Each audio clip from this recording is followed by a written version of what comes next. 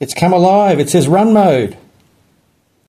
The algorithm does strange things. The other day it showed me a video on YouTube of a Tandy pocket computer.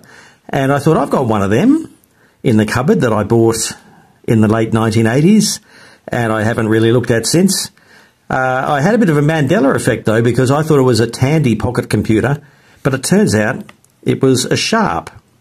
And Sharp made them for Tandy anyway, as this video told me. So I have a Sharp pocket computer. I think it's a 1350 from about 1984. So let's open it up.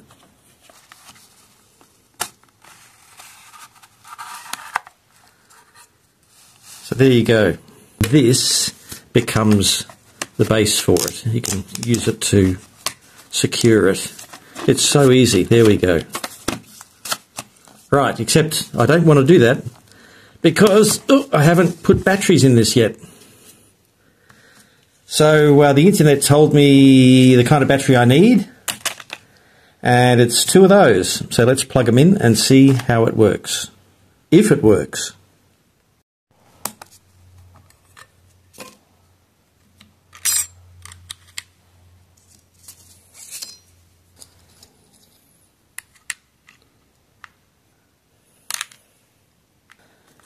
That way. There we go.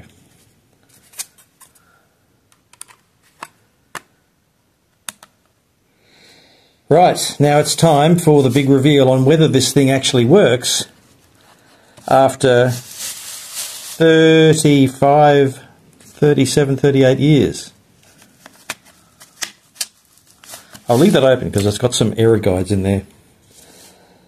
Alright, here we go. Wish me luck.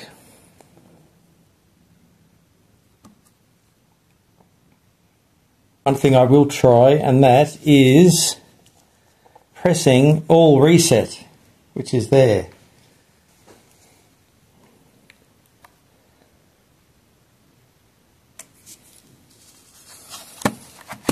Aha! It's come alive. It says run mode. Oh my god. Right, let's put a program in. You press program up there, or mode, goes to program list.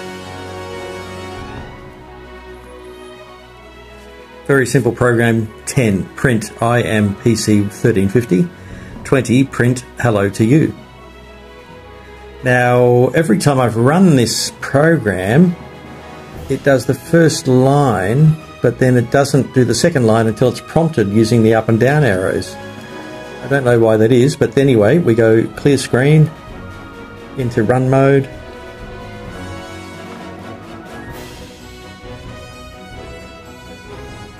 There's the first statement. There's the second statement.